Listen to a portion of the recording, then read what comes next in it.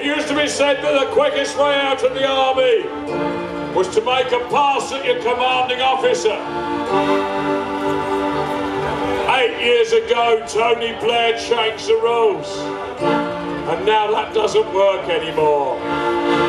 We've taken things forward to the year 2016, and the recruitment of gay men into the armed services has proved so successfully that we now have an entire regiment, Light Royal Regiment of Pufters, and here to perform their military manoeuvres tonight. Will you please give a warm welcome to Corporal Punishment and Private Parts.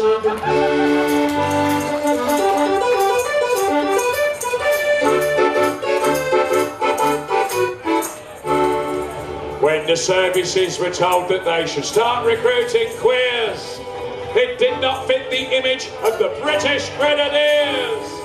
So 20,000 vendors joined the ranks of volunteers to form the Right Royal Regiment of Pufters. As he mixed into the officer's mess with an independent air, he was the campus commandant to ever take the chair. He said, now listen, lovies, I've got something to declare. We're the Right Royal Regiment of Pufters.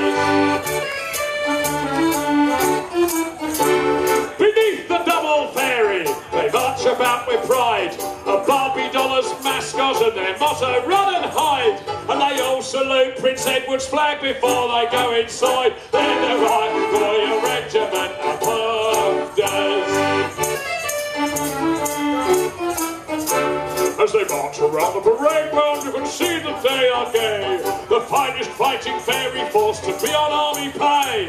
You can tell them at a distance, cause they wear the pink beret, and they're the Right Royal Regiment of Pufters. Well, it's time for medical inspection. Is there a doctor in the house? Attention! And when it comes to medical, be sure that there's a queue. They love to get their tadgers out and they all enjoy the view. They'll never use a bayonet when a tickling stick will do, cause they're the Right Royal Regiment of Pufters. But they don't enjoy the company of their military peers. They're shunned by other regiments like the Royal Fusiliers. But they get on well with sailors who've been that way for years. They're the Right Royal Regiment of Pufters. Planting pansies round the guard room so everyone can see, and the smell inside the barracks is floral potpourri. And the queen that they would die for is one Freddie Mercury. They're the Right Royal Regiment of Pufters.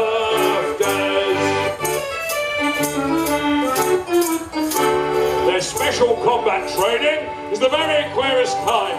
They slap each other on the wrists and they say they do not mind.